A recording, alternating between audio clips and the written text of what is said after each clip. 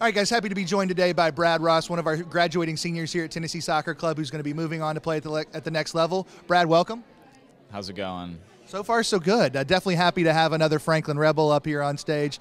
Winning is just flowing all over the place at this point. So I guess, Brad, one of the things I think that does stick out about you is you're going to be going to a school that's a pretty decent way away from here. You found a Division I school in the north that is not necessarily the norm for kids from around here. What can you tell me about the process that led to you going to Holy Cross? Well, I was interested in going to Brown, and I went to their summer camp, and the Holy Cross head coach, Marco Kuhlman, was there, and he ended up seeing me and invited me back in the fall for a camp.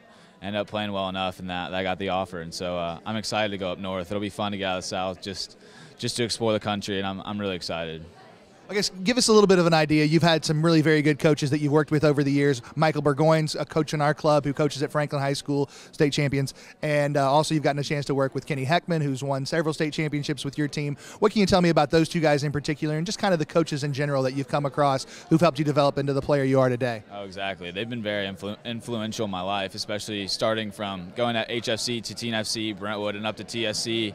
It's been really good developing through different coaches, not just having one mindset, but having a bunch, like 4 or 5 different ideas and influential people in my life that have been flowing ideas through my mind. And being a captain and one of the center backs on the team, leading the team, it's good to get different perspectives so that it's good to lead different types of people.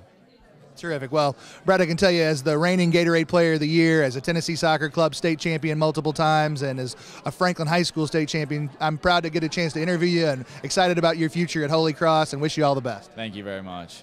Thanks, guys.